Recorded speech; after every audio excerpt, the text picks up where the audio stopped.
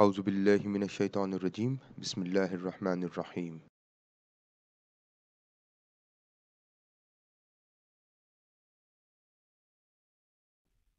Linear regression. Now what will you learn?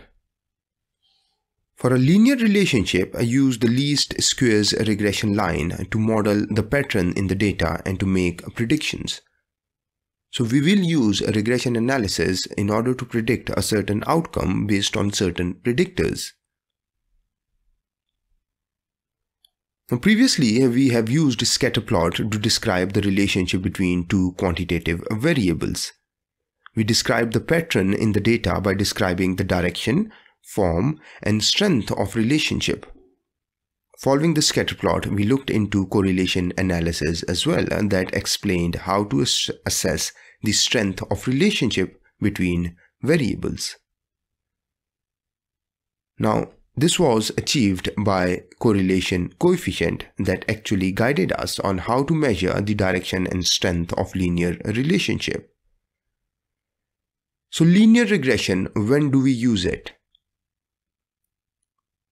Linear regression is a statistical method used to predict the value of the dependent variable based on the values of the independent variables. Now here are some of the examples when linear regression might be utilized. Now we want to predict the price of a house based on its size, number of bedrooms, and location. So we can predict the price of the house based on these three predictors. And to do so, we can use linear regression. We can predict sales revenue based on marketing expenditure, competitor activity, and economic indicators. Obviously, for this, we need previous data. For example, I want to predict the sales for 2023. So I need data for 2022, 2021, 2020, and previous maybe 10, 15, 20 years in order to predict my data or my sales for this particular year. Now, estimating the probability of default on a loan based on the characteristics of the borrower. And those characteristics include credit score, annual income, debt to income ratio. And you can determine the relationship between student test scores and the number of hours they spend studying. And finally, another example could be, well, let's say I've collected data through a survey and I've asked people questions about their student satisfaction, how responsible their university is, how good the service is, how good the leadership is, and then based on that, I can predict the student satisfaction using the scores of university social responsibility, service quality, and university leadership. Now these are the previous scatter plots that we have done, and they were this one, the top one, and the bottom one. These were done in R. So how do we make the predictions? Now earlier we examined the linear relationship between vision and performance. Suppose we want to predict organizational performance based on how well the vision is communicated within the organization. How could we make a prediction using the linear pattern in the data? Here again the scatter plot of vision and organizational performance. Now here they are. Our first step is to model the pattern in the data with a line. Now look at this. This is the line. Now if you look here, as you increase the score of vision, the score for organizational performance tends to increase. So if you look at these data points here, these are high organizational performance points. And at the same time, you've got high vision score here as well.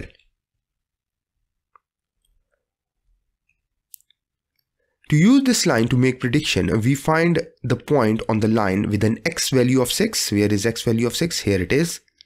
Simply trace from 6 directly up the line. Let's go up the line. Now majority of the points are around this line here. Now look at these points here, these lines, these points here, these points here. They're around here, this line here. And these are higher organizational performance at high vision. So when you increase the vision score, your organizational performance tends to increase. Now here is the basic idea. The closer the line is to all the data points, the better the line summarizes the pattern in the data. Notice when the line is close to the data points, it gives better predictions. A good prediction means the predicted Y value from the line is close to the actual Y value for the data point. Now here, your data points are more or less very close to this line. And most of the time we can see that when the score of vision is increasing, there is a higher score for OP. So vision can be referred to as a good predictor for organizational performance.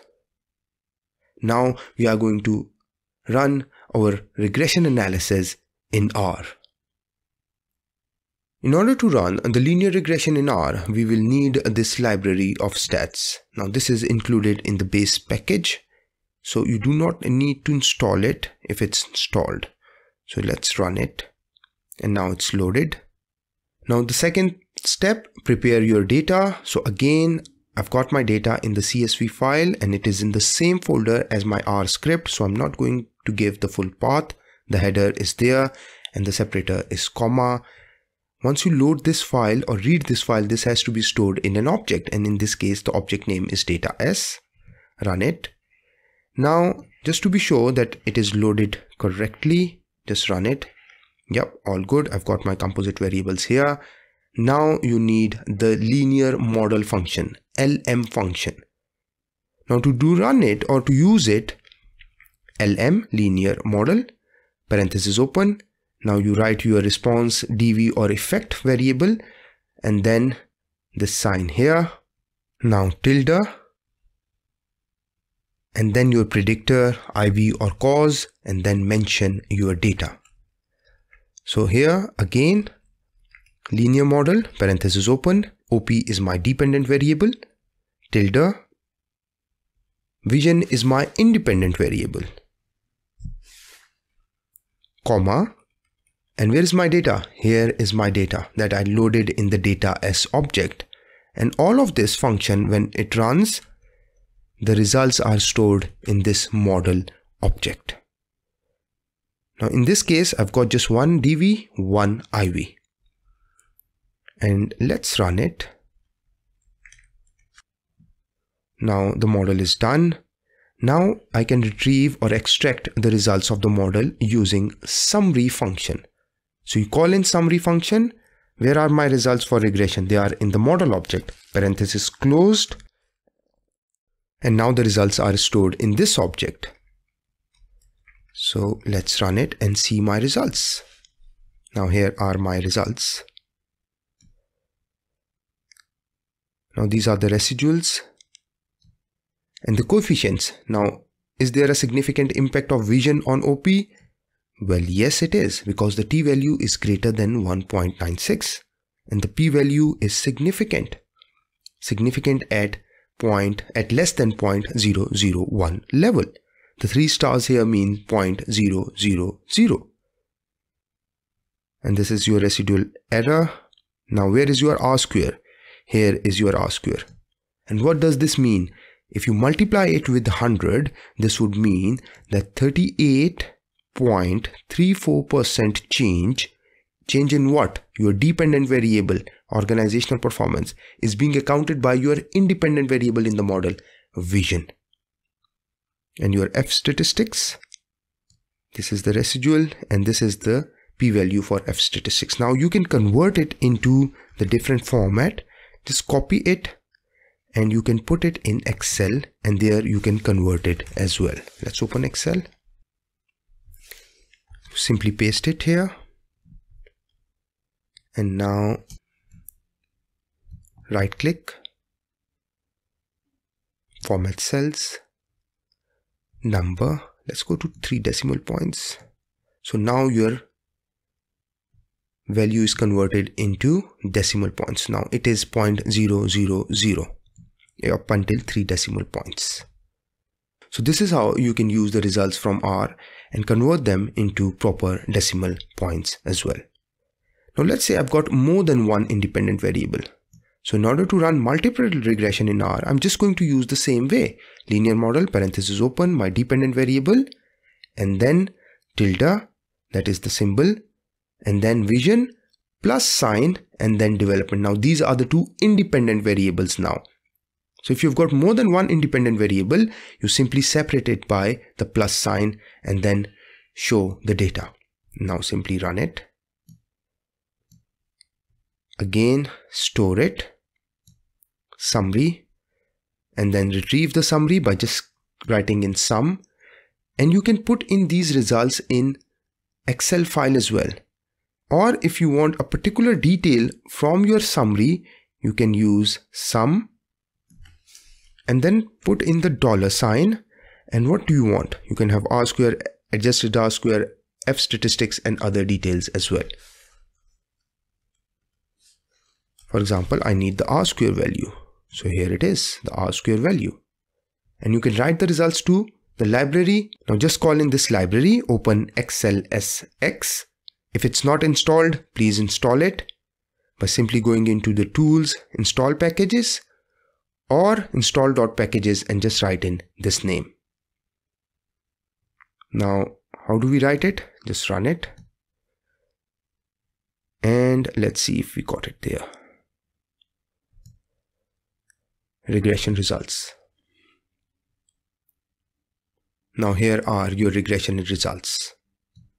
Obviously not all results are there, so you will have to refer back to the output here as well that you get from summary, because this summary function retrieves the results from this model and put it in this object. So this is how you can use linear regression analysis in R. In the next session, we are going to look into how to report the linear regression results from R. Thank you very much.